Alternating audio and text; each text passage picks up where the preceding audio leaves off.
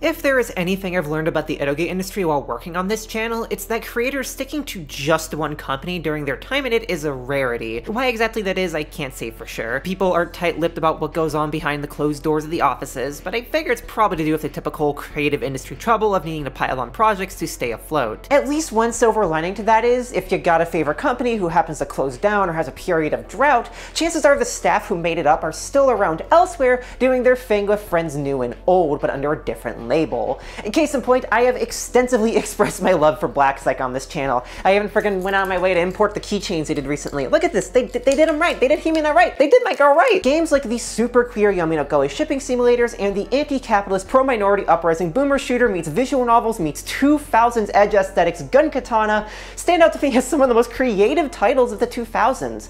And even as the studio began faltering in the 2010s for a number of reasons, the people who made up its soul were still around. Take extravaganza and sadistic blood writer Izumi Banya, for instance. He didn't get his 100+ games worth of credits just off of capital from Black Psych owner Ramba Amuse. Even while the brand was at their peak, putting out banger after banger, he was still floating around and doing contract work for everyone from Clock Up, the minds behind the horrors of Euphoria, to Omega Star, who made the cutesy wholesome Kano-free games. And it was during Black Psych's most tumultuous time that he found himself working with the up-and-coming studio, Bug System, on 2 little horror titles. The first of these, Shinryu Kimi, often called Niku Niku, is one that I've covered extensively and can't give enough praise to. It's the game that really made me do a 180 on Nukige as a concept, a subgenre I initially understood as VNs with basically no story and just a ton of porn, but Banya used that framework as a strength, writing a moving story about the resilience of humanity, one which shows that even the faintest glimmers of hope can be enough to save us in the darkest of times. Much as I love that game though, I'm not here to make another hour-long video about it, nor talk about its recently announced sequel. What I want to talk about today is instead the second game which Banya and Queen Seko artist Ruby-sama developed together under that brand. One which channels much of the same shockingly brutal and gory energy,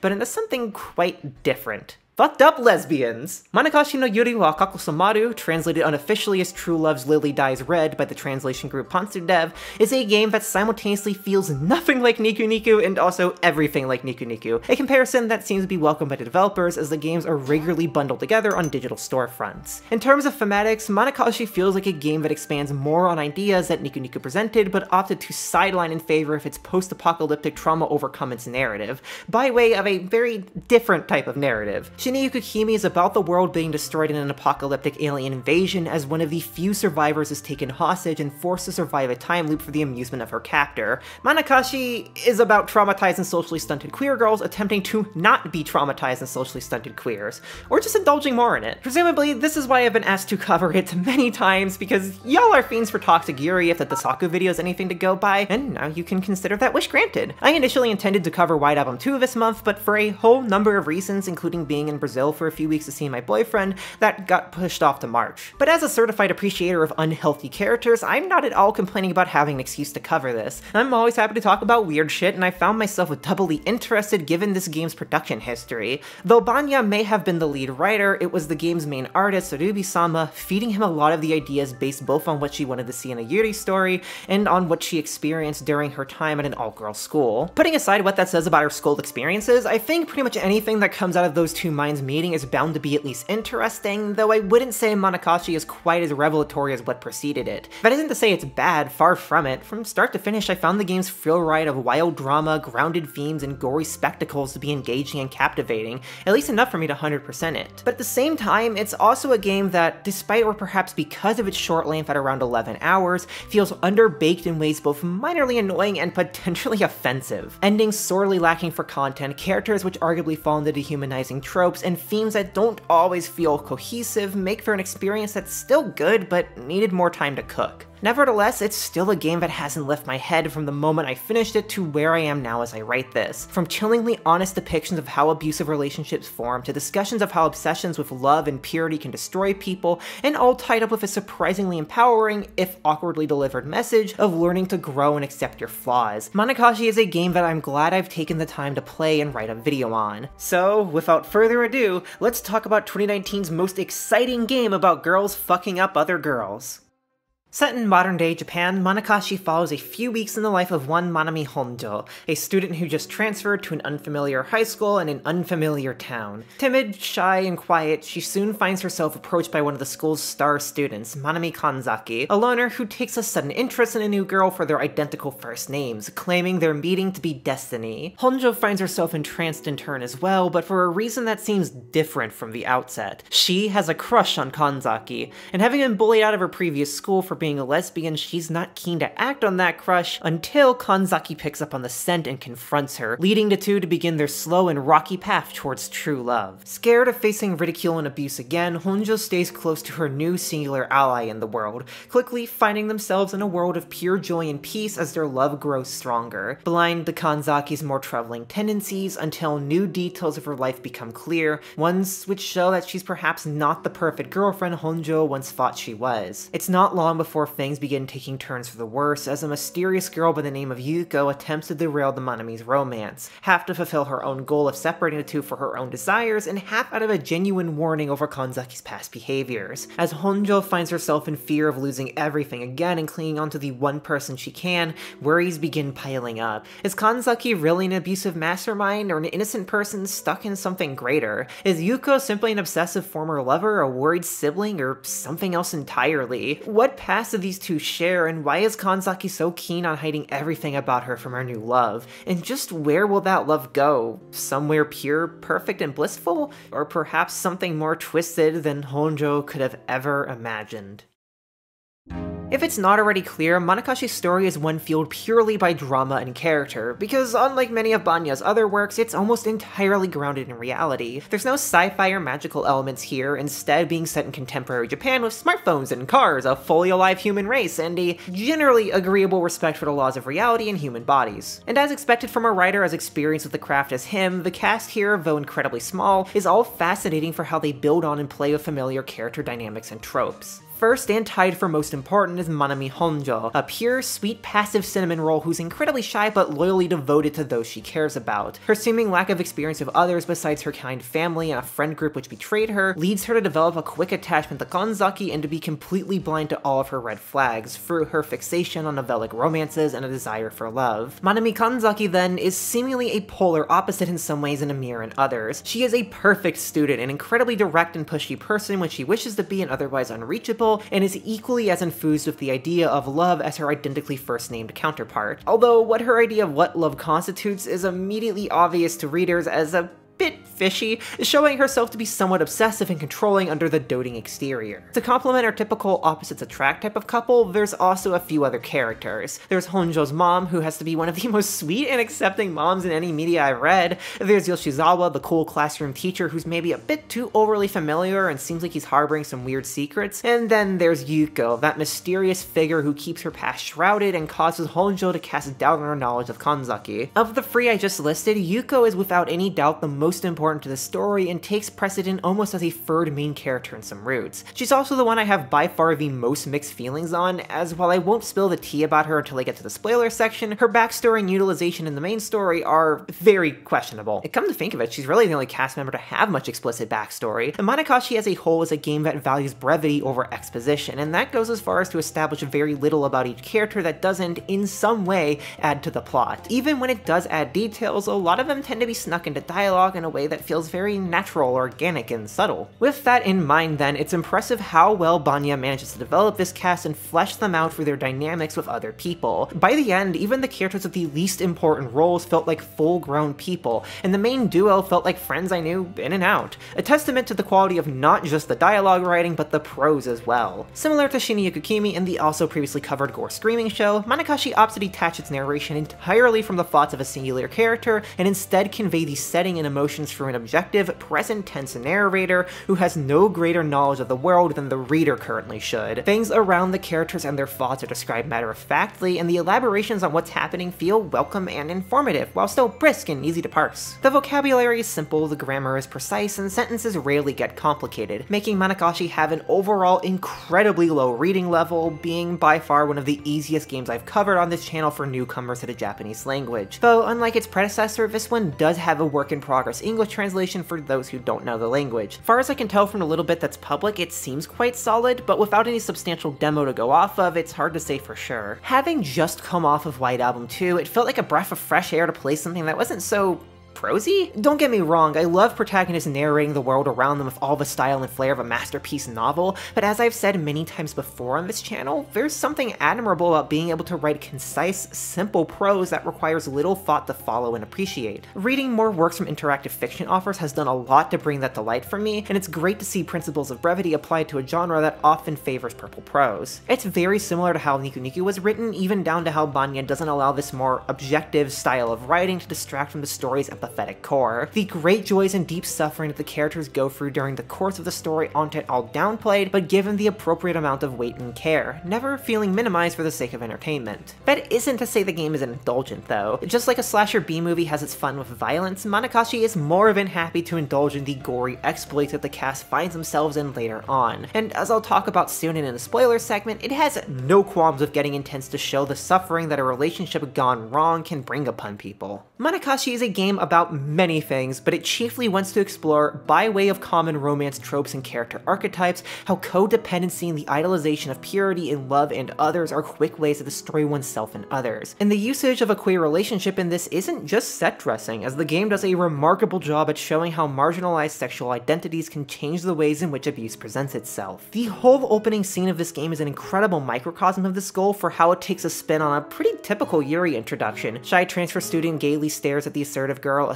stares back and takes notice, and it blossoms from there. It is super tropey on its surface, but even from those first few minutes, the cinematic directing does a great job of creating a sense of unease in Kanzaki's actions, straddling a line between lesbian tension and horror. Throughout it, the narration drops little hints of something a lot more complicated happening in the minds of our two soon-to-be lovers, and why their dynamic of submissive and assertive pure lovers is not born out of especially pure things. Honjo's shyness is not due to some inexplicable feminine beauty or being an uwu soft girl by nature, but because of the anxiety caused by her previous group of friends abandoning her the moment she admitted to having a crush on another girl, the whole town and school instantly turning on her, which in and of itself is a solid and logical expansion on the trope of the passive girl, given that, at least from my own experience and what I know of others I've talked to, that passivity which society values is often caused by having been pushed down by others or told you're inferior. And Kanzaki's interest in Honjo, though in every way coming from honest feelings of love, is acted on by her in ways that are shown to be incredibly manipulative. She hones in on Honjo's passivity and seeming exploitability and uses that to push her way into her life, so drunk on the idea of finally being with another woman that she struggles to give them any sort of distance. One of the most recurring examples of this is how the second Honjo shows any sign of being lost in thought or considering an emotion other than happiness, Kanzaki pressures her into revealing what's on her mind. Though it might seem carrying in any other story and were this any other character,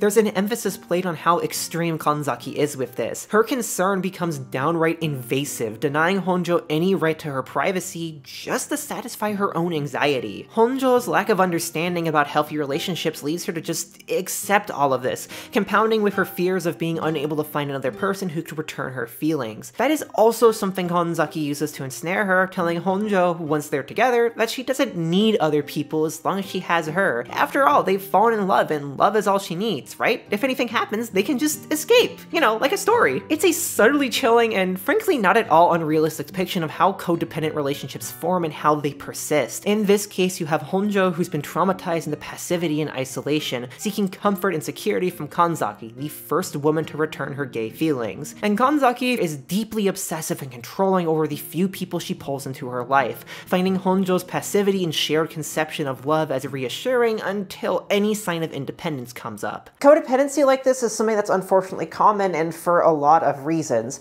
It's something most often born out of histories of abuse, unstable households, harassment from society, and prejudiced violence, things which lead others to desperately seek stability and care, even to the detriment of all around them.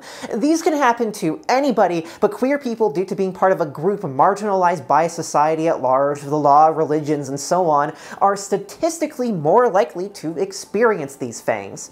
This isn't to say we're innately more vulnerable to having unhealthy relationships and straight people, something for which very little data exists on, and also has to deal with the fact that I just don't think straight communities has a great awareness of mental health as queer communities, which might give the impression that they have better mental health, which has not been true in my experience. But it is to say that when codependency and other toxic traits do come up, the shared experience of prejudiced abuse can create unique avenues for toxicity and control to rear its head. This is something I'm unfortunately all too familiar with. I did that whole meet another girl and upend your life thing when I was 20, and while I won't deny that getting out of my house was one of the best decisions I ever made in my life, it also got me living with someone who was, at the time, not anymore, very emotionally and verbally abusive. And yet, because of my lack of experience with relationships and other people really at that point, besides one relationship which took me 6 years to recognize as also controlling and abusive, and because of the isolated and controlling home I grew up in, the fact that this was even a marginal improvement made it feel precious to me. It led, at multiple points, almost any time I started to wonder if this was okay or not, a question to come to my mind.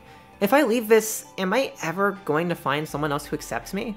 Since many of us feel as if we can't trust others who aren't also queer, and because being openly queer is a risk in many parts of the world, we can end up sticking to the first person who provides us with any semblance of comfort and stability. After all, who knows if we'll ever find other people that accept that core facet of us, and who knows if it's worth the safety risk to do so. What made it even more difficult for me was the fact that many friends of mine, both queer and allied, echoed some of these sentiments. Not because they were intentionally spouting abuse apologia, but because there is a legitimate and very important point that solidarity between queer people is extremely important in many areas, such as red states within the US, which is where I reside.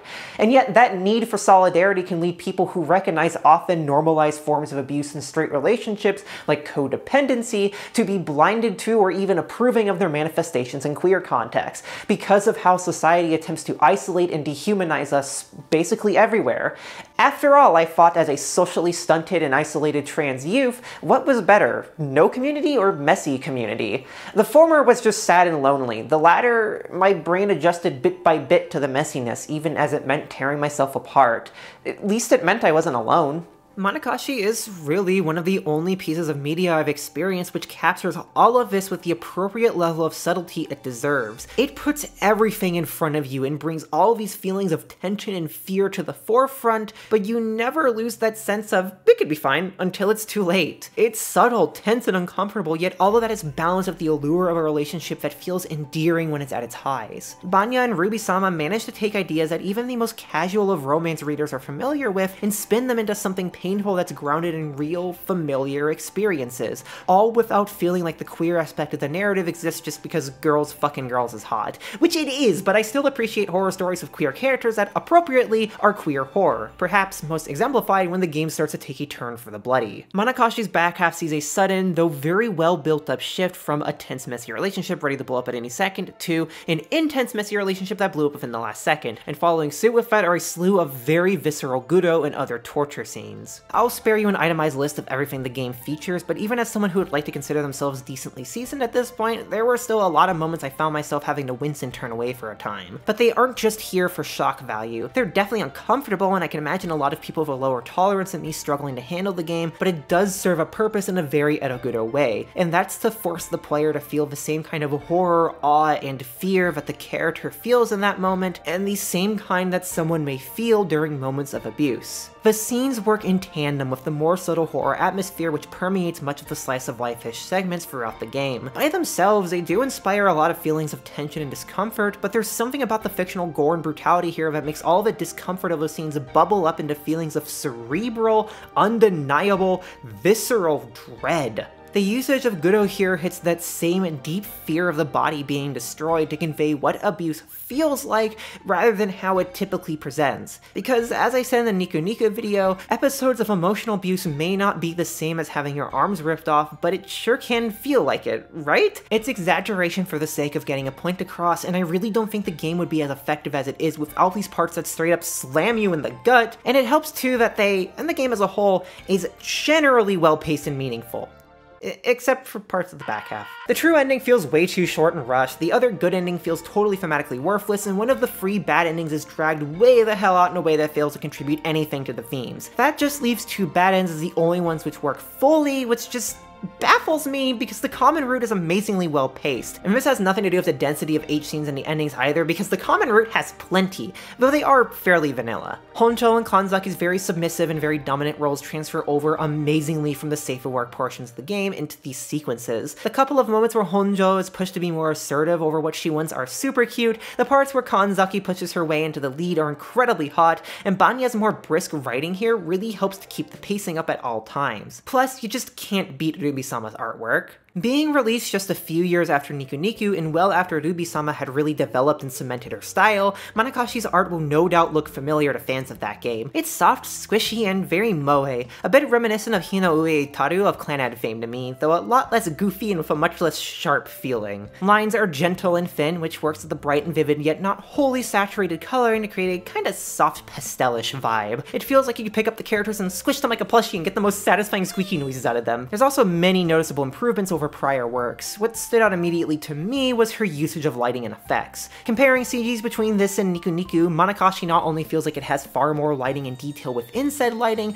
but its usage is more considerate and better integrated. A more cohesive style compared to Niku Niku, where it sometimes feels like soft blurs and lens flares got pasted on after the fact. It also feels like the composition of scenes got a lot more creative, with much less Dutch angles and much more creative framing to take advantage of the wide aspect ratio in natural ways. Getting multiple characters close up in frame with an apt amount of spacing, showing full body shots from the side, making full use of the space on the sides even for shots with most of the action in the center, it all feels like cut above many other widescreen VNs. The only downside is that, like a lot of modern widescreen VNs, it's still running at 720p to maintain compatibility of older displays. But as I always say in these videos, download Magpie, use the Anime 4K algorithm or pixel multiplier, and bam, it's good enough. Does it beat native 1080p or greater artwork? Of course not, but algorithms these days are pretty impressive, and even on my 27-inch 4K monitor, this looked perfectly fine. And the benefit of the older engine and lower resolution is that even the most potato of potatoes will run it fine. That aside, the presentation as a whole here feels refined to a polish, with only the littlest of rough edges here and there. The UI is more or less identical to what Niku Niku had, just given an appropriately flowery do-over. The English fonts are a lot nicer on the eyes if no fucking papyrus anymore. The standing sprites are full of emotion and detail, conveying wonderfully the feelings of each character in ways unique to them, and the backgrounds are way less noticeably 3D render-y, blending in really well with Ruby-sama's artwork. Even the scripting feels like it got bumped up a few notches. That cinematic feeling I mentioned before is all down to the remarkable use of panning, zooming, and cropping to convey feeling and tension, used liberally yet carefully to add to the atmosphere with respect to said atmosphere. It also pulls my favorite trick from Niku Niku multiple times, where a CG is at first zoomed in and later expanded to reveal the full scene, like a suspenseful shot from a horror movie or something. I'm also fond of how creatively sprites are used. Characters dance all around the screen and shake and jump and change expressions constantly. It feels very animated without ever really breaking the intended atmosphere. Whether that's gruesome horror or fun gay shopping trips with the girls, the scripting and the graphics as a whole are always in tune with what's happening,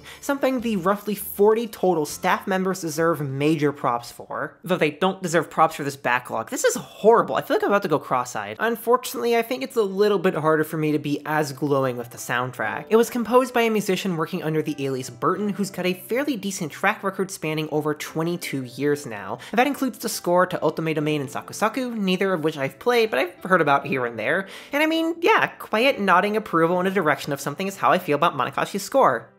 Okay, that actually sounds mean. Let me rephrase that. Manakashi's score is totally fine. For the most part, I couldn't tell you anything about the 15 tracks that make up the in-game score, other than a couple of the more horror tracks feel overproduced and a little silly, and there's one or two memorable tunes I like there's a piano one, and there's also La Cifolia. I also do like many of them being named after different Latin names for plants. La Cifolia is a lavender, Lacrima is a couple different things, Autumn Crocus is a poisonous iris, and Pennsylvanicum, like the US state Pennsylvania?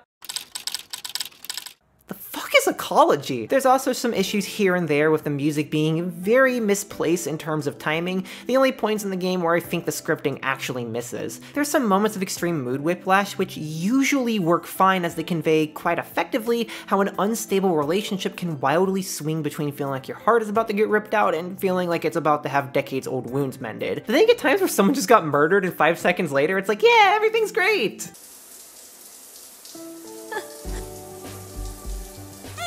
Like Niku Niku before it though, there's one big highlight in the soundtrack that has to be mentioned, the OP. The cream of the crop J-metal band Denkare returns again to grace us with a banger song, this one titled Lily Toxicity. An amazing mixture of haunting piano riffs, thrashing metal guitars and drums, and an unexpectedly soft yet brutal vocal performance from lead vocalist Karen. It's all tied up with some lyrics that well embody the themes of the game.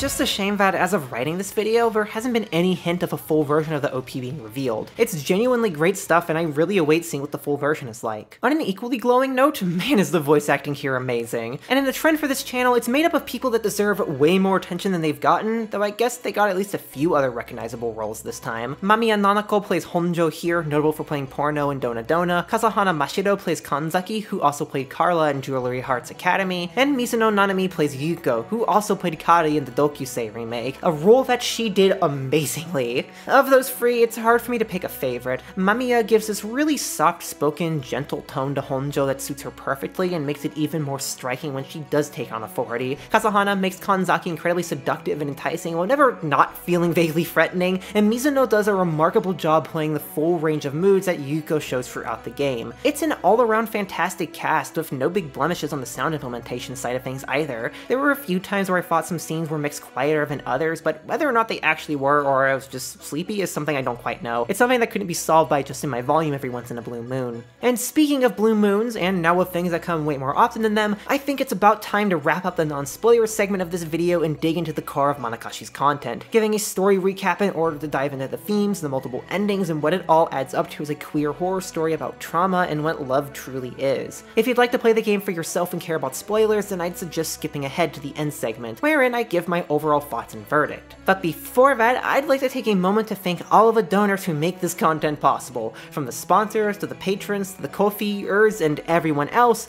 and shout out some artists that you should check out. Hello gamers, gamettes, and non-binaries and gnomes, I guess, and welcome to the Patreon segment, that time of the video to give life updates, channel updates, shoutouts, and to appreciate all the patrons, donors, and sponsors who make content like this possible. For the first of those things, I mean, I guess the big thing is that, as mentioned in the intro to this video, I am in Brazil. I saved up the cash between sponsors and budgeting my income, got a flight in and out, and have been cozied up in a hotel with my boyfriend. And man, what an amazing 2 weeks it's been. I love the people, the nature, the weather, the food, the culture, the language, it's just all beautiful. Obviously including my very handsome boyfriend. But really it's amazing how much being out of the US makes you realize how much more vibrant a lot of the rest of the world is. There's something wonderful about going down a street and seeing tons of little shops run by people who are actually happy to be there, and also just happy people going about their days. It's way more warm than I'm used to, where the US often feels very cold. I could honestly write an entire short vlog about my time here, but I'll stop myself for now and just end this bit with a big thank you to all of my Brazilian fans. Y'all are my largest non-English first language demographic and consistently some of the most lovely people to interact with, and I'm happy to say I have loved my 2 weeks here in the state of Sao Paulo. I cannot wait to come back and explore more of the country in time. And in an effort to spread some of those good vibes around and give back to the community that makes this content possible, I'd like to shout out some creators who deserve way more love than they get. And if you'd like a chance to be shouted out in the future, feel free to drop me a line on Tumblr or Twitter. I'm always looking for new creators to boost as best that I can. The first I'd like to shout out is K Nova, who makes videos focusing on mecha games and media. I don't know how well I've expressed this on this channel, but I am a huge fan of mecha games, especially the old simulation types like Star Siege and Mech Warrior, so when I saw their channel come up in my recommendations, I was quick to click on it and immediately fell in love with what I saw. From tiny dives to comprehensive looks, he covers everything from Mech Warrior to Metal Wolf Chaos, and it's all just a ton of fun to watch and often very informative. It's also amazing to me just how fast he's improved his editing and writing. Their last few videos have been super snappy and well put together, making for by far some of the best mecha gaming content on the website. If you have any interest at all in big stumpy robots, then please go to his channel and give him some love. He's got way too few subscribers for the quality he's putting out.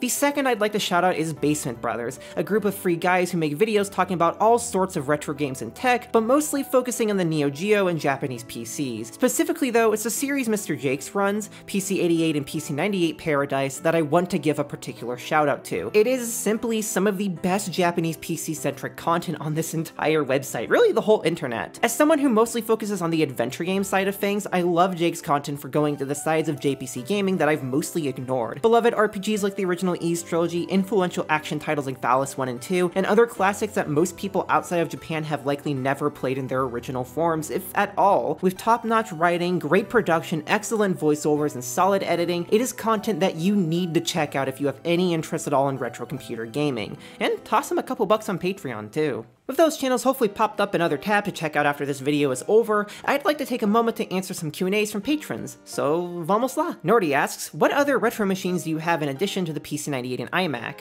I noticed an ADB keyboard in the Sex 2 video, but I don't think the machine itself has made an appearance. It actually has. The black and white game you see briefly in that video is being played on my Macintosh SC. And besides that, I got an Image Writer 2 printer for it, the PC98 XS, the iMac G3, and an old Windows XP Toughbook, and there's also some consoles. Cuba200611 asks, do you ever plan on covering any of the System Seicom novelware titles, such as Dome, Chatty, Salto de Hado no Monogatari, and Sanju Hachiman Kiro no Koku? If I do, it'd be in some sort of early VN history type of video, which I do really want to make, but it seems like even more work than usual, so maybe when my life is calmer and I'm a bit more settled. Dree asks, have you played Sayo no Uta? I have, but it was so long ago I don't really remember much. Sayo was cute though. Lucien Rosenheim asks, what are the VNs you most recommend to people that are really early into learning Japanese? Pretty much anything written by Hiruto Masato on the PC98 after Dokyusei is not only interesting, but very parsable for newcomers. Outside of the 98, I've found Izumi Banya's work to be easy to parse, and that man has written a ton for all sorts of interests. Goblin Loner asks, would a furry original English language VN like Echo interest you at all? Totally, I've actually had it recommended me a couple times, and it's something I'd love to take a look at.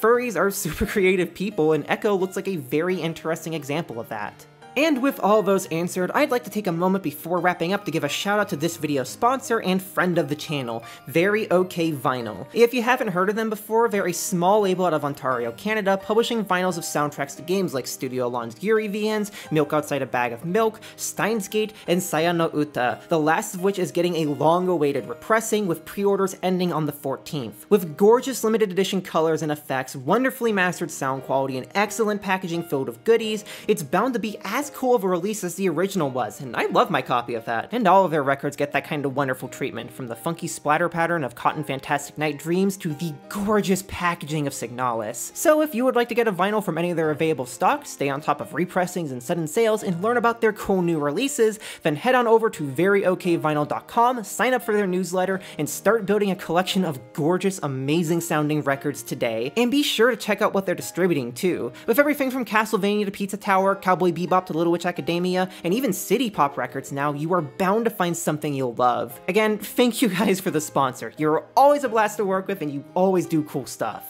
Now I think it's about time to wrap up this segment. I want to, again, thank all of my supporters scrolling on the screen who make content like this possible, and if you would also like to have your name here and acquire a fuzzy feeling in your tummy, then maybe consider giving a one-time donation on Ko-fi or joining monthly on there or Patreon. In exchange, you'll get your name here, access to videos without censors, sometimes early access, the ability to ask me questions for videos, see a list of games to cover and suggest games, get status updates, and occasionally other cool things.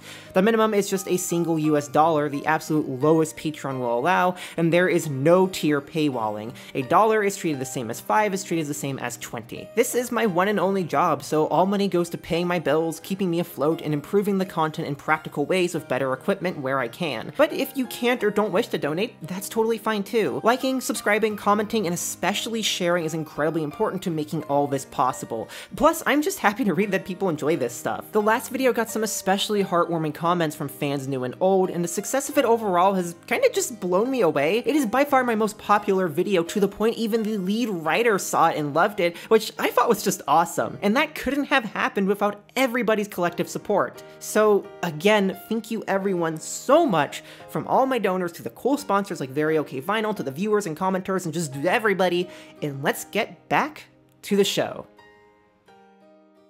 Picking up from where the earlier summary left off, with Honjo transferred into the new academy and developing an unhealthy relationship with Kanzaki, some mysterious girl by the name of Yuko starts pushing her way in between the two. Though initially putting on a friendly front, the gothic Lolita-clad figure pops up one day at Kanzaki's home, prompting Honjo to leave in bewildered confusion and for her girlfriend to catch up and explain some things. Supposedly, Yuko is someone wildly attached to Kanzaki that lost her mind after a car crash killed her parents. The story checks out enough to Honjo, but gets complicated when she begins inquiring to her teacher and learns more details from him, that Kanzaki is the one who had lost her parents and was left only with a younger brother as family. Though she chimes in to confirm the former, having overheard the conversation, she conveniently leaves the latter out of the discussion. Things progress as they have been for a while after this. The narration gets interrupted briefly from time to time with interstitials of an unknown figure also obsessed with Kanzaki. Honjo and Kanzaki continue to deepen their bond, even as Honjo begins to doubt that she's telling the whole truth of Yuko, and then Yuko keeps continuing to pop up, at one point pointing to a bruise that is supposedly from being hit. Though Kanzaki chases the mystery girl off and soon explains to Honjo that the attack was out of self-defense to avoid being assaulted, none of that stops Yuko from popping up again in the middle of the night to confront Honjo and attempt to convince her that she does not want to be with Kanzaki.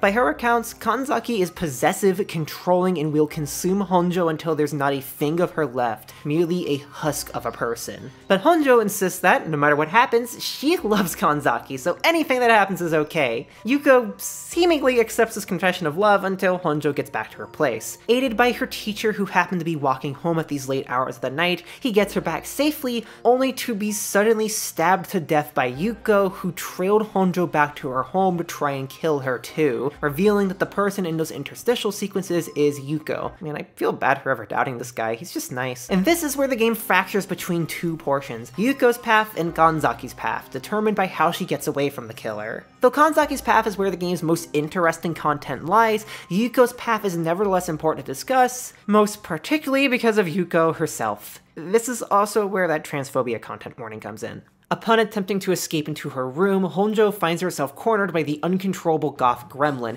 who, rather than immediately kill her, orders her to strip naked and get on the floor, soon being pinned down and degraded by them. And it is here, after much build-up on their part, that they reveal their big secret. They're a boy. Are we really fucking doing this? After sexually assaulting Honjo and taking her virginity, she finds herself completely distraught, sickened, violated, and feeling worthless, but without much time to think, Yuko tells Honjo that by losing her virginity, she's lost all of her value to Kanzaki and must break off the relationship. She's no longer a pure woman. They also begin to fill Honjo in on their backstory and why they've done what they're doing. And for as interesting as it is with how the game is now developing its theme about how queer people raised in conservative societies and families are not immune to recreating and appropriating the worst aspects of those, I'm not going to talk about that right now because that backstory, as well as what just happened, is of way more importance. Yuko is not a girl, but rather a boy born under the name Yu, and the mysterious younger brother mentioned earlier at that. At some point in their childhoods, Yu had become romantically obsessed with Kanzaki despite being siblings, and attempted to force themselves onto her, which she rejected, proclaiming that she was only into girls and wanted nothing to do with a boy, let alone her own brother. Soon after that, she consulted her parents on the matter, who, besides being homophobic towards her, attempted multiple times to chide the boy on the matter, but none of it ever reached him. He merely pretended to be compliant so long as his parents were around.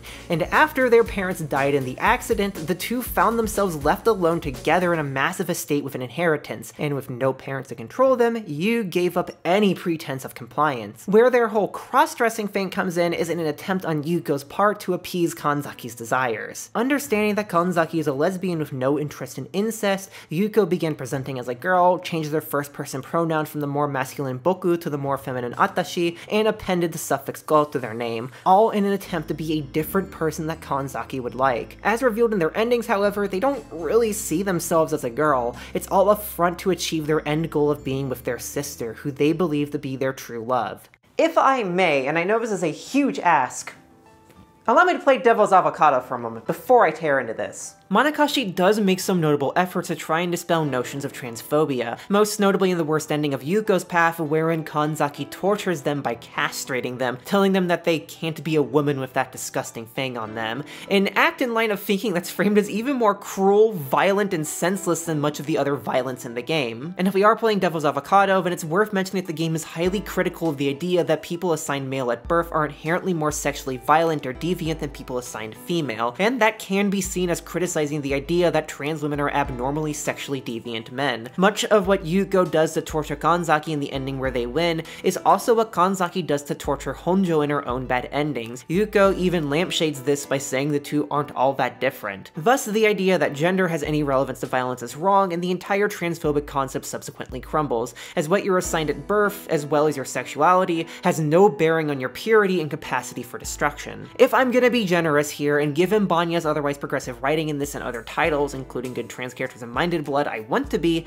I think that's the message. Transphobia is an unusually cruel and degrading punishment, and gender identities are relevant to violence and deviancy, so you're a dick if you use it against anyone, even people who are violent. That is a good message and one that I agree with, but I'm getting tired of holding this avocado, so I'm gonna stop. None of this erases the core issue that the mere presence of the deceptive crazy crossdresser trope itself is a problem. It is one of the most long-standing anti-trans talking points, and to this day is something that gets used to say that trans women are just men who sexually fetishize the idea of women, that we're all just deviant freaks. And you might be saying, but Yuko is just a cross-dressing guy, not trans. And that's still a problem. As I just implied, trans women are often seen by transphobes as deceptive cross-dressing men, and Yuko's character literally being that isn't doing a damn kind thing to either feminine guys or trans women. I get that this game wants to criticize this trope, but it doesn't go nearly far enough into subverting it to erase the core issue. Something that could have made this work is if it did something similar to what the Saku does, where the violence a gender non-conforming character commits comes as a result of societal abuse and medical maltreatment. The main character of that game, Yuki, commits serial murders in her route out of desperation to escape a society where her being intersex has resulted in her being betrayed, harassed, and abandoned. Her awful acts and instability are the fault of an uncaring world around her, and though that doesn't excuse them, that framing makes it possible to sympathize with her because it puts the blame on the larger system of homophobia and abuse. Yuko, though?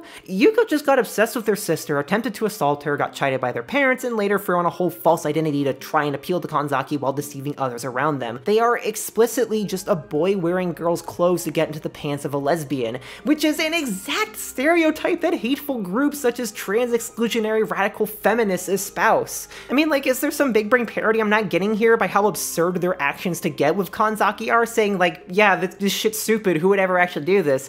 If that's the case, cool, but it doesn't feel like that. It's not like I can just say that people working on this game were unaware of this either. Just as the trope is popular in the West, in both media as well as the news, the idea of straight characters being fooled or tricked by cross-dressing characters and trans characters is a common bit, being part of the premise for some pretty popular shows like Maria Holic, which is to say nothing of the countless other instances of it as a short-lived gag in other shows. Much as I like the message that it all seems to be trying to convey, that gender identity is irrelevant to misdeeds and that people of all identities are equally capable of such misdeeds, the core fact is that it still flies too close to the transphobic sun. I am certain it's not out of bad intentions, and that combined with what commentary is here, as well as the possibility of this just being a parody of how fucking stupid and absurd that whole concept even is, makes me believe it's truly a misguided but well-meaning effort. But the attempts at subversion here, well, they aren't it. With that horrible mess out of the way, Honjo, practically held at knife point, follows along with what Yuko desires and heads to Kanzaki's place to either give her parting words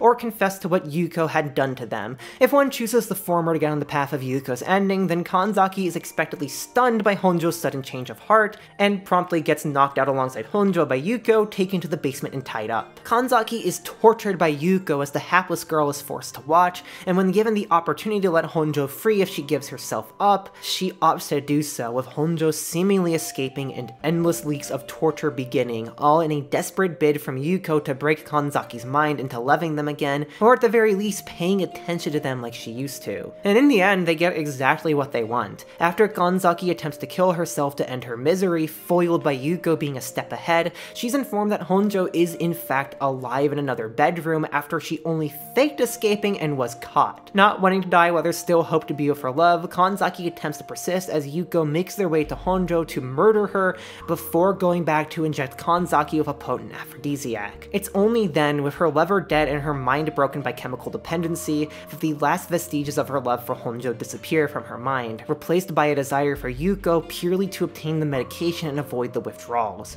Whether or not this is actual love, or even the actual Kanzaki anymore, isn't of importance to Yuko. They are happy simply to receive a facsimile of love again. While I have my gripes with this ending, and we're going to get into them, it does set the stage for one of the most core ideas to the game, that one-sided delusional conceptions of love are in no way love. That love which is received and given only after abuse, manipulation, and destruction of the other person is in no way love. Actual love is something which goes both ways out of each person's individual will, and exists in more than the mind of the abuser. And fascinatingly, Yuko almost realizes this. In a hidden scene unlocked after otherwise 100%ing the game, an epilogue to this ending reveals that Yuko starts pondering whether or not Kanzaki actually loves them or simply the drug. Rather than try to fix anything, however, Yuko opts to dig an even further ditch by killing Kanzaki and tearing her organs out, wishing to preserve them to create a better Kanzaki that will love him. Not unlike an abuser in a real relationship, Yuko believes more control is the only solution to fix things.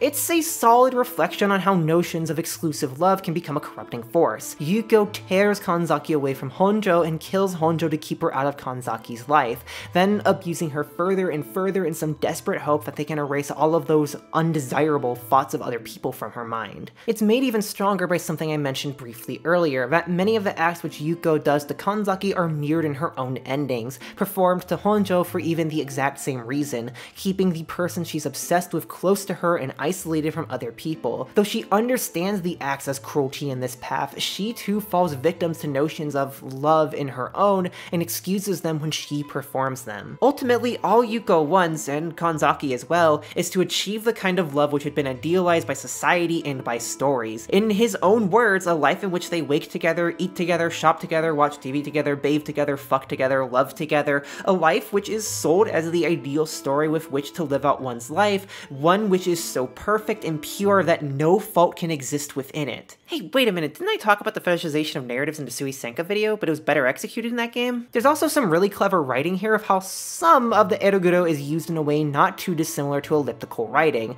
a style where segments are omitted for the sake of brevity. All of the emotions that Kanzaki feels over long periods of time get distilled into singular, brutal events, omitting weeks of events at a time without losing any of the impact. However, I have to caveat it with some, because this ending starts to lose track of its own pace. Past a certain point, it starts to drone on forever, with an abundance of scenes that feel like they exist to fill out a dictated character count. By the halfway point, I just started paying half attention to the scenes to get it over with, and if I weren't playing the game for a review, I would have just started selectively skipping. There's also the issue that, while I think this ending does develop a lot of interesting themes, those themes are just better explored elsewhere. Like, the ending title Confinement is more or less the version of this where Kanzaki's in control over Honjo and does the same things to her, and it goes into the horrors of isolation and idolization much better than here. It's still worth reading this, but it's a bit underwhelming compared to that. The far more interesting of the two Yuko endings is what happens if Honjo confesses to what Yuko did. In response to it, Kanzaki comes out and blindsides Yuko, pulling Honjo into the home in a panicked frenzy over her being dirtied.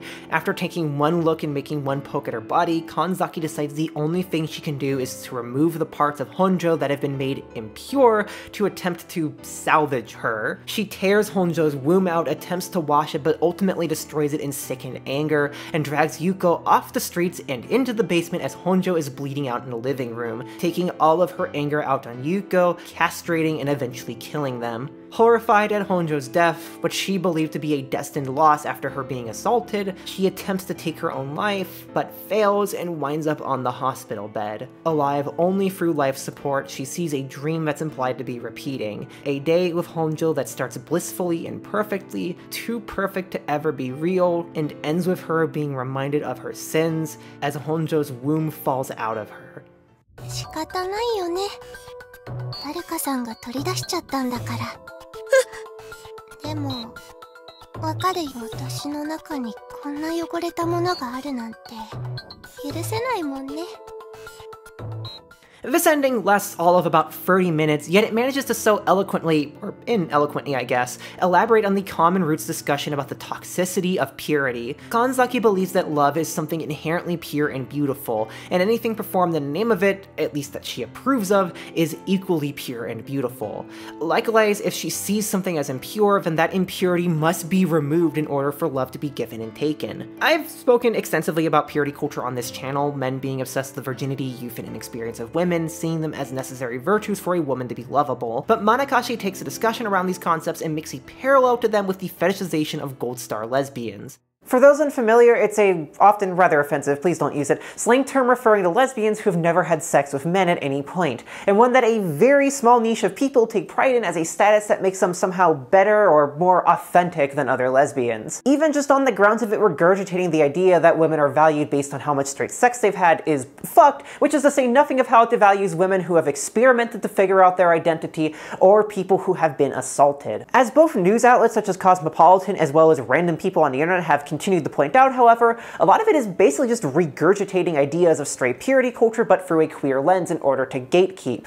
And I think what makes Manakashi's discussion of it interesting is how it frames Kanzaki's particular feelings about this as a response to abhorrent trauma. As far as we know as readers, Yuko is one of the only guys to have ever been present in her life, along with her father who was later revealed to have rejected her sexuality from a young age. As a result, she seemingly sees men as nothing more than people who will betray and hurt her. Even people like her incredibly kind teacher are invasive threats to be avoided, further pushing her societal withdrawal, and further increasing the toxic strength of the few bonds which she makes. And by few, I mean one. According to the teacher, the only person she's been close to in years is Kanzaki. However, her traumatic fear turned to disgust is most pronounced in a narrative with how it intersects with her beliefs on romance. To her, love itself is a pure thing, and so if a girl has been with a man, a type of person who has wronged her numerous times, then that girl is tainted. She is no longer pure and no longer worthy of love. Not only does she find herself unable to escape these pervasive, misogynistic, and oppressive conservative social expectations, but the breaching of those expectations touches on horrible memories of abuse and bigotry, which causes her to snap and destroy the ones she loved most by trying to salvage her. Because in her mind, mirroring the rhetoric of many conservative people and presumably her upper middle class nuclear family unit, a woman without her purity is no longer a woman of value. Therefore,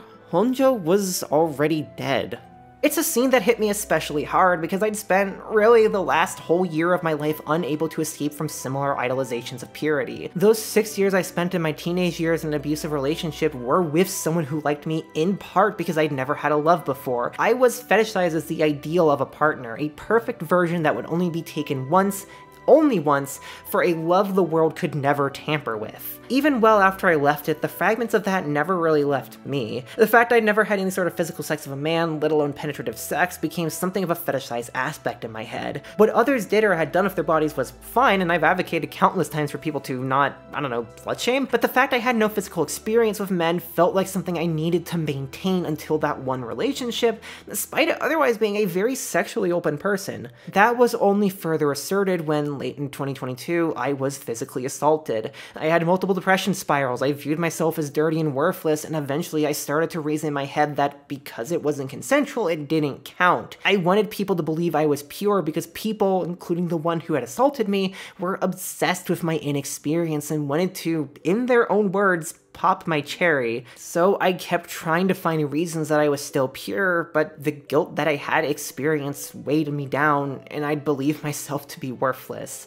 I wanted desperately to cleanse that out of myself somehow. With the help of my lover and my friends, I have worked myself out of that mental hole in the last couple of months. But I guess what still haunts me more than anything, and what this ending reminded me of, is that there isn't any way out of it other than to simply escape that line of thinking.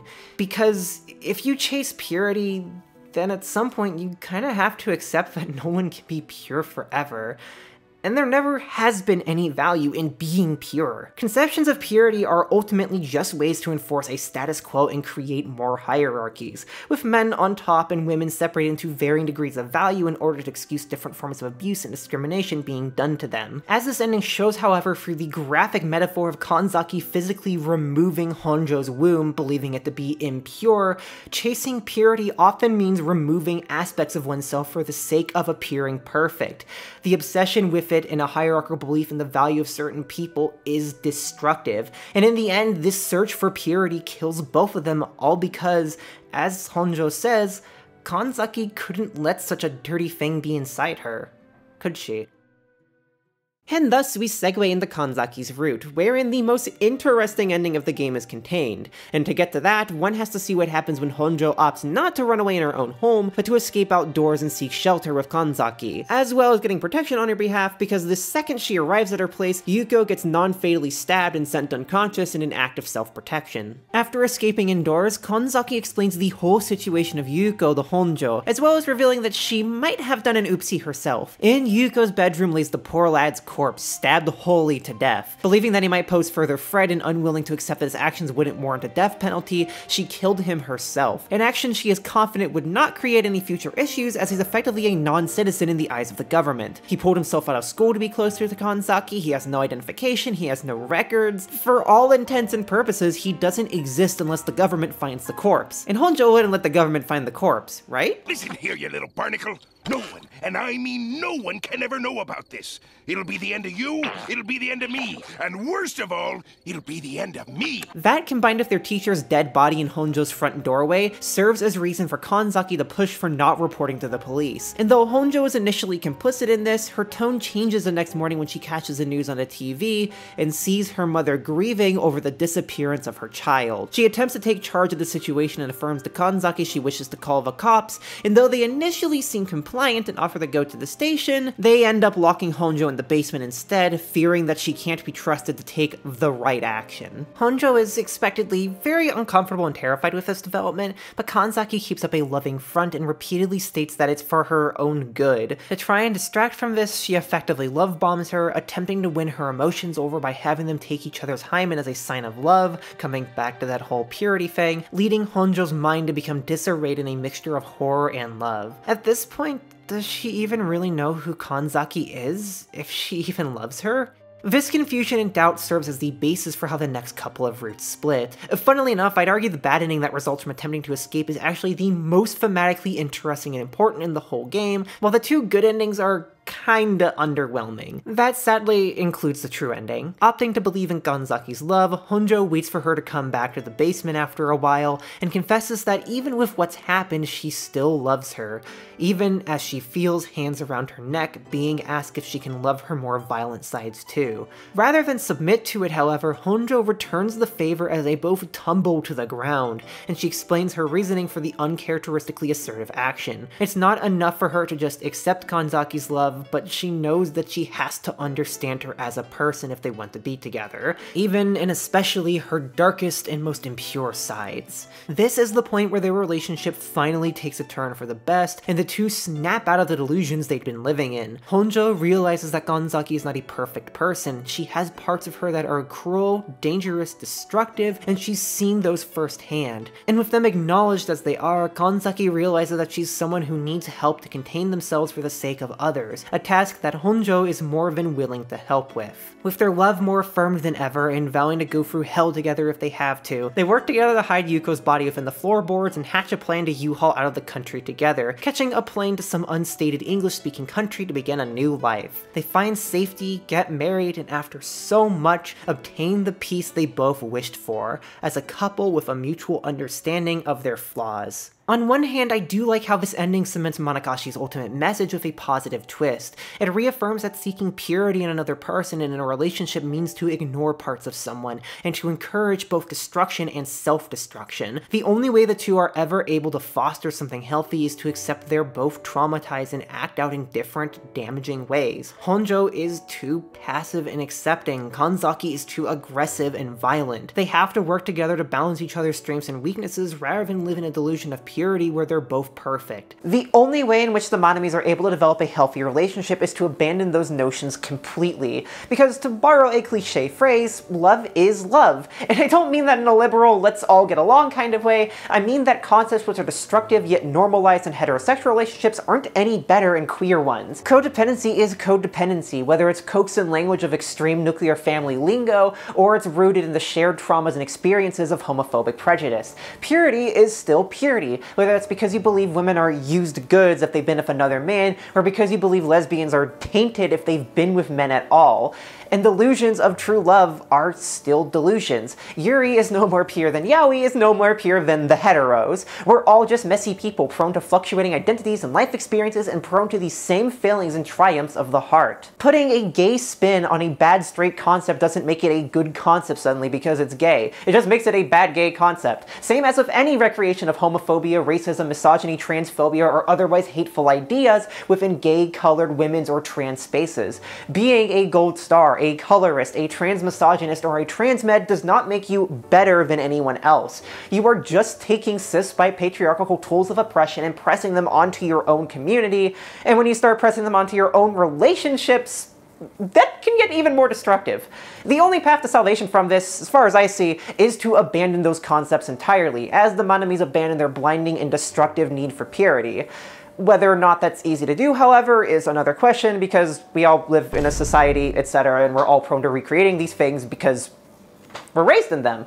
On the other hand, though, not only is this ending absurdly short, but the development in it feels way too abrupt. Honjo just kinda accepts that she got confined and has to be an accomplice to murder, and while I get that part of her character is that she's a love-struck, inexperienced lesbian that'll do anything for a pretty gay lady, I would too, it feels weird to me that she's barely affected by what's happened at all. And Kanzaki just seems way too quick to turn from puppy needs her Keiji to, you're a real one, Oomphy, you're okay. It's a really weird, kinda goofy ending that doesn't feel thematically inappropriate, but kneecaps itself with a rush pace and lack of exposition. It really could have used some scenes of them as a couple after their escape to establish how they both grew with time. You know, like Kanzaki getting over her whole transphobia thing, but we don't get any of that. We're only left to assume they figured things out. The other good ending to the game is at least better in terms of showing a steady development, but it also feels like kind of a gag ending. It sees Honjo unconditionally accepting all of Kanzaki's love with no regard for her own being, wholly convinced that she'll never need anyone else in her life. And so, the two begin a daily life of isolation which grows more and more extreme, eventually ending in Honjo willingly being amputated so she can become fully dependent on Kanzaki, and I mean, just look at this, this is goofy. I don't even know what to say to this ending or what it's trying to say. My guess is that it's kind of a parodical, happier spin on how codependency can destroy another person, portraying all the horror of having your independence and faculties stripped in a dumb, playful, silly way which points out the absurdity at the core of it all.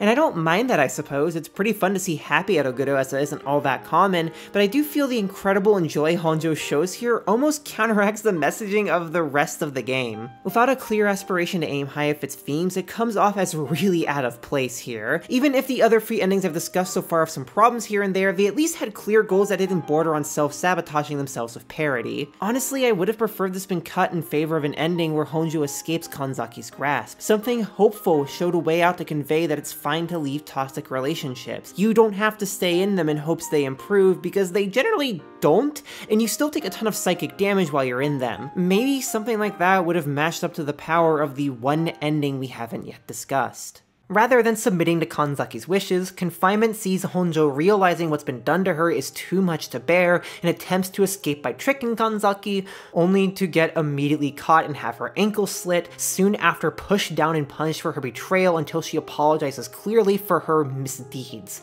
and thus a new time of horror begins. She's locked in the basement and roped to her bed, cameras placed in the room to keep a watch on her at all times, windows bricked up so she has no conception of time, and all because Kanzaki, not unlike Yuko, has become desperate to be loved again. She wants to break Honjo until she is satisfied with the feelings that Honjo is presenting, and has no desire to betray her, no negative feelings, only her misconception of love.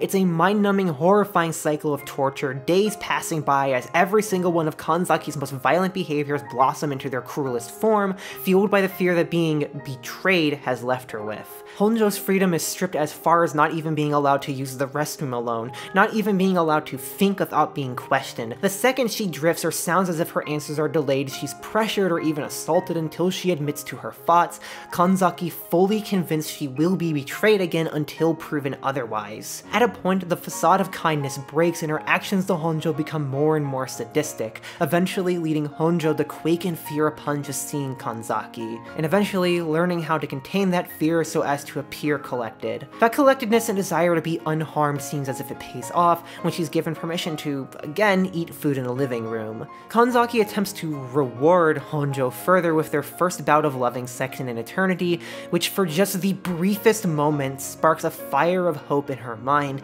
that maybe things will be good again, that maybe the love she felt was real and hasn't all disappeared in favor of sadism, that maybe she was wrong this entire time.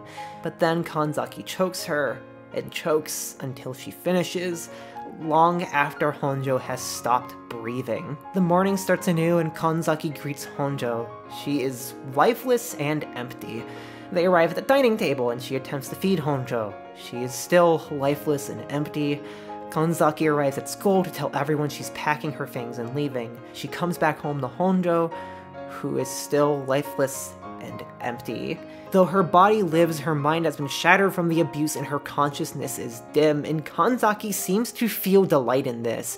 She finally at last has what she read in her novels of love, peaceful days of nothingness with an unchallenged love. Even if Honjo can no longer speak, she still serves her purpose to receive Kanzaki's feelings, to fill her heart, as seen the next day when Kanzaki speaks to the lifeless husk on the other side, gleefully talking about a wedding, as Honjo can do nothing but let out the faintest laughter. She is lifeless and nothing more than a husk. The reason I saved this ending for last rather than the true ending is because I think it's the one that comes off as the most complete of them all and highlights every single one of the game's strengths. Each and every single erotic scene is brutal, horrifying, and discomforting, conveying the suffering that Honjo feels throughout weeks of torture. So effectively, in fact, that I started to get cold sweats any single time Kanzaki appeared on screen, just as horrified as Honjo was. It is brilliantly paced and disturbing in ways both subtle and visceral, melding the creeping horror of psychological emotional abuse with the visceral nausea caused by her mutilating. But more than that, I think it asks a very poignant question. What does the ending of codependency look like? What does it look like for another person to give themselves up in favor of another? And the answer it proposes, as shown in this final CG, the part of this route where Kanzaki is finally happy, is a husk. Not wholly dead nor wholly alive, a person stuck in a purgatory of another's mind as they idly oblige every request and have no strength to deny, a person who has become reliant on another for everything. Honjo, by the end, cannot feed nor bathe nor care for herself anymore. She can't think for herself. All that's left are base stimuli informed by whatever parts of her head haven't been withered by oxygen deprivation. And yet that is what Kanzaki, unaware in this path of her tendencies towards destruction, unaware of her selfish actions, wants most. Because it is with this that she doesn't have to fear losing someone. She doesn't have to fear rejection. She doesn't have to fear anything anymore because her love, both the person and the emotions, can't leave. Nobody can hurt her anymore. And throughout the entire duration leading up to this, it shows again and again that there is nothing Honjo could have done that would have been right by Kanzaki. She didn't make any wrong choices because there are no right answers in situations of abuse. It's easy to look back on your own or other people's and say that you could have done this or they could have done that, but the atmosphere this ending paints is the one that's felt during those situations, one which overrides any other thought. Overwhelming helplessness. What hits the hardest for me, though, is the release that the player is given after that final erotic scene and after the abuse ends. The morning after appears as normal but feels fake. All the music cues are there, but Honjo's inability to respond makes every single line of dialogue from Kanzaki feel forced, the prose lifeless. It's the hollow piece after the climax of a violent episode after weeks of stomach-churning tension. Only rather than repeat the cycles of abuse like usual, or escape them such as in the endings of Shinjuku Kimi, it keeps going and begins to crumble. The music disappears, it becomes silent save for Kanzaki's voice, and time lapses to the next day as sickeningly soft and gentle piano music revives the soundscape over the slow reveal of Honjo's vegetative state. I started bawling the moment the music began playing, because this ending, for me, encapsulated every single feeling of despair, hopelessness, emptiness, and loss I had felt throughout those years of abuse and codependency. Because all of those were, truthfully, times that I felt hopeless and confused, inches away from the correct answer to a situation, yet never able to grasp it, never wanting to talk to anyone about it, and never able to deny any of the things I was being told about myself or the world. I was told that most people would never understand me. I was told that I was too naive to ever fend for myself. I was scared to do much of anything on my own for fear of being lashed out, and what I did do was filter through others' needs and fears. I felt scared to talk anyone outside of approved groups, and even within those groups I was scared. Though I was always told I could do whatever I wanted, that I should be an independent person, doing so was wholly at odds of how independent actions were treated. My life felt like a never-ending pool of contradictions that kept me from realizing the one truth in all of this. That there never was a right response to any of the abuse I experienced. There's nothing I could have done to make those who abused me happy, because the only end that would make the abusers happy is to be a husk.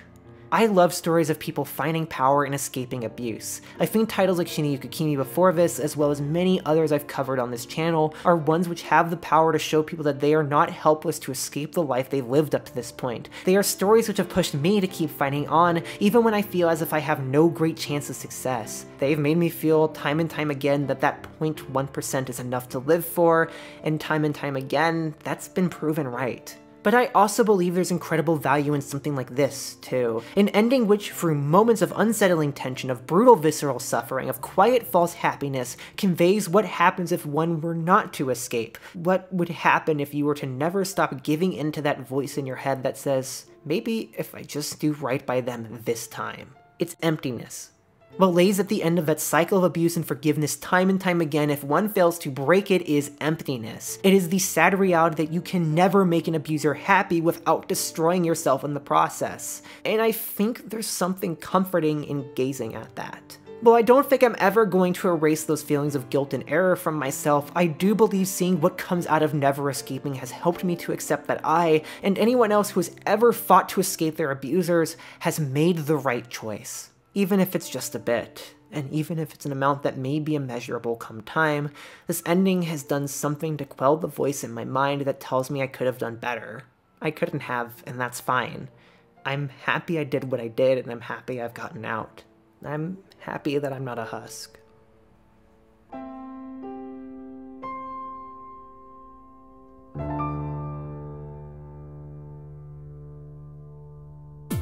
Manakashi is a game that I really struggle to collect all my thoughts on and recommend easily. As I stated in the intro, I do seriously think it's a good game. It's got interesting themes, it's got neat characters, it had multiple moments that felt moving, tense, inspiring, horrifying, and everything in between, and it's got some banger art with an alright score to boot. But at the same time, it's also half-baked in many ways, with endings that feel half lacking for content and half overly long, a lack of polish and thematic cohesion present in its predecessor and other Banyo works, and some plot threads that are questionable if you're being generous to them and downright offensive if you aren't. Because of this, it's not just hard for me to recommend this game, but to also know who I should even recommend it to. I guess if you're a fan of gory horror in general, it's worth your time as Banya writes good and Ruby-sama illustrates amazingly. If you're a fiend for girls fucking each other up and seeing how love can go wrong, there's far worse works you could experience. It's pretty solid. And if you enjoy offbeat, weird, queer horror, then it is interesting in that regard for the themes it explores. I just don't know how well it comes together as a whole package, and not even that this is kind of jank but the jank is charming way, but in the this is kind of jank and the jank is really bothersome way. If you do want to try the game though, and it's not the hardest to get a hold of, DMM sells it digitally if you have a Japanese proxy and a credit card they'll accept, and physical copies are readily available on secondhand sites like Yahoo Auctions and Sudagaya. I got mine from a friend who bought it on one of those sites, and while I don't have it on hand to show in detail because I'm far from my residence in the US, it is a really cute box. Slim and compact, yet so noteworthy amongst others.